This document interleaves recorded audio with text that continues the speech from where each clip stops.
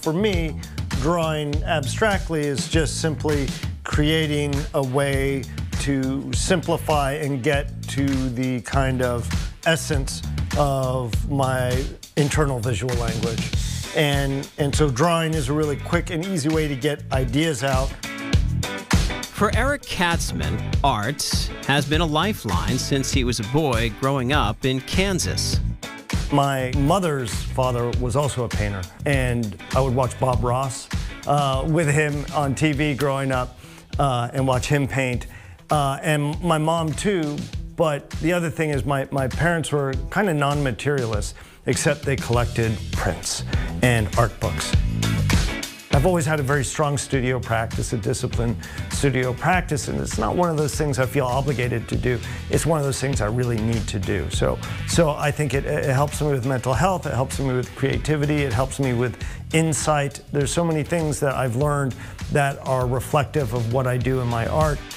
But many people know Dr. Eric Katzman as the one with a toothbrush and not a paintbrush in his hand. We talk about people's smiles and we talk about beauty and aesthetics, but a lot of people look at it more of a functional side and more the scientific side.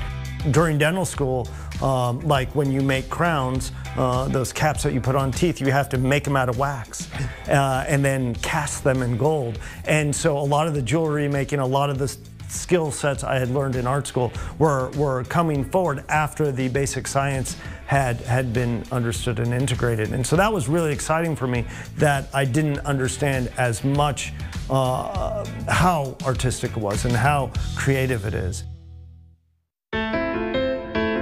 The Dover dentist has worn many hats over the years.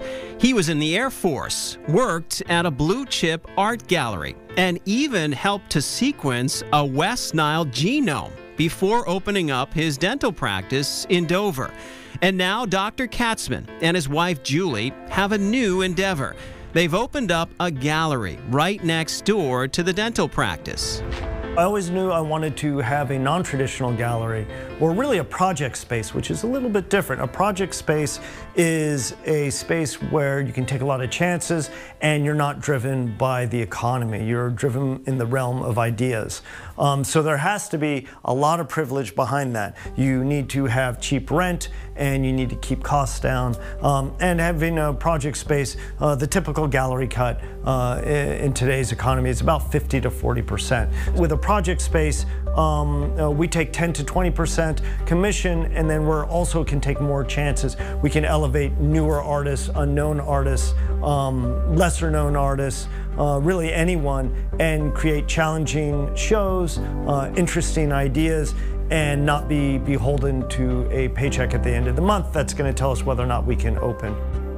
With 2 shows under their belts and already 44 artists who have displayed their work on the walls, Eric and his wife Julie say their vision is coming true.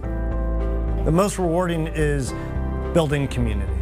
And so that is so fundamental to dialogue. And that is really what art is about, and this is controversial. I know a lot of people say, no, it's not. But the issue is if it weren't, then you would just keep your stuff at home. So when you create something and you put it out into the world, that's creating an opening for dialogue.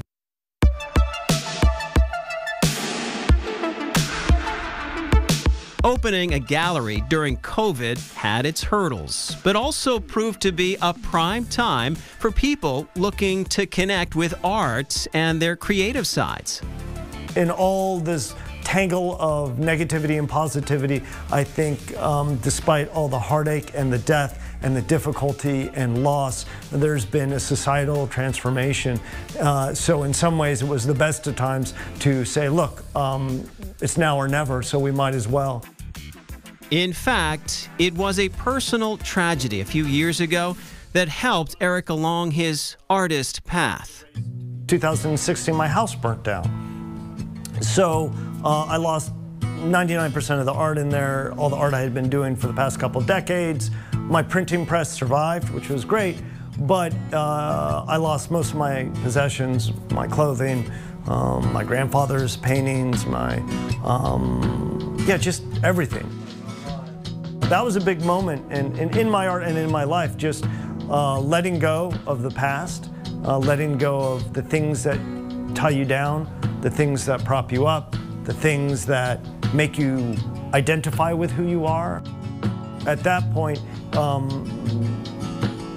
it really became obvious that I wanted to get my work out there, that I felt like I didn't want all my stuff to go up in smoke. Artfully crafting smiles during the day, working on his own abstract and figurative work at night, and lifting up other local artists along the way. There is no doubt that Eric Katzman has found a way to scratch his artistic itch.